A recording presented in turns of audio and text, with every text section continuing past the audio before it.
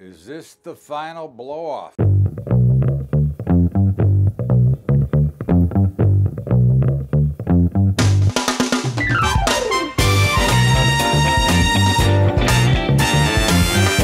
What's up, everybody? Welcome aboard to a midday edition of Bubba's Daily Update, because I won't be able to do it after the close.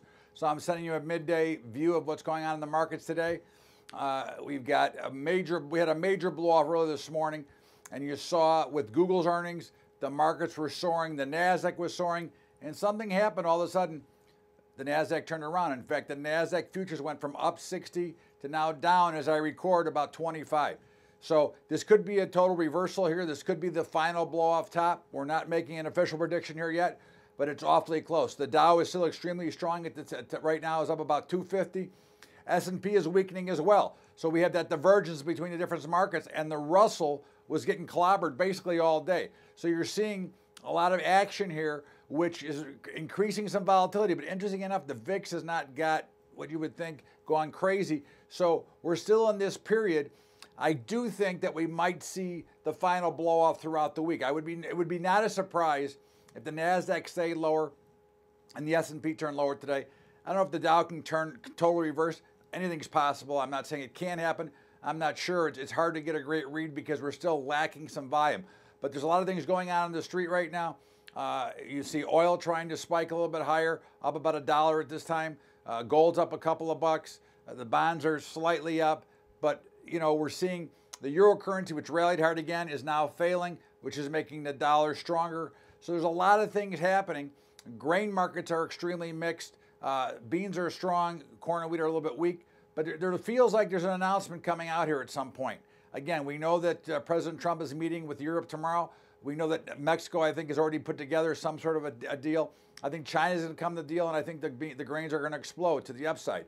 I think that will be part of this whole weekly package that we're watching here. We've got a big GDP number expected right now.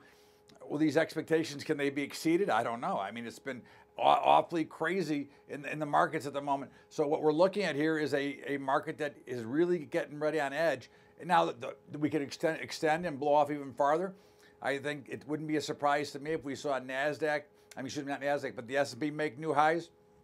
And of course, it wouldn't be a surprise that the Russell make new highs. Here's what you've got the rest of the week to keep on your mind. You've got Boeing earnings tomorrow morning. You've got Facebook earnings tomorrow afternoon. You've got Amazon on Thursday afternoon. You've got the ECB Thursday morning. So all of these events combined, if they all come out with positive news, this looks like a rush into the market. This looks like everybody's following the herd, and we could see the final blow off if we haven't seen it already, and then the reversal in the market. And that's what we'd be looking for. I think there's probably a little bit more room on the upside. This may just be a quick pullback off of an early blow-off, but I think you could see much higher price here. Bitcoin is now at about 8,200, so we thought that was going to go higher.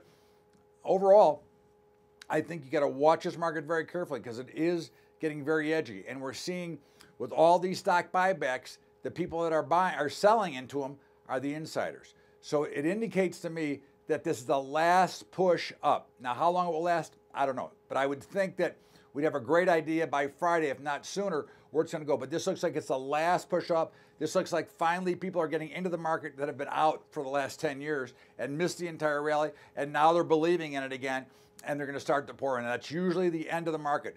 I think we're very close to the end here. I think the cycle is just about over.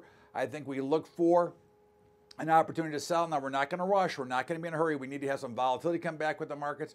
But overall, we've got big numbers coming out the rest of the week. I don't think they'll disappoint. So I think we have a chance to see the final blow off, the final push higher. And this is Bubba's Daily Update. Sorry again for the midday, but let me know if you like the midday. Maybe we'll continue to do a midday update as well. In the meantime, Bubba's Daily Update. Make sure you check out our high school program, highschoolinvesting.com. And you can help us out by going to Patreon, patreon.com/Bubba Trading. And don't forget to catch the Bubba Show every day from 4 to 5 Eastern at libertytalk.fm. Have a great day, everybody. Thanks so much. We'll see you back here tomorrow on Wednesday for Bubba's Daily Update. Have a great day, everybody. Thanks.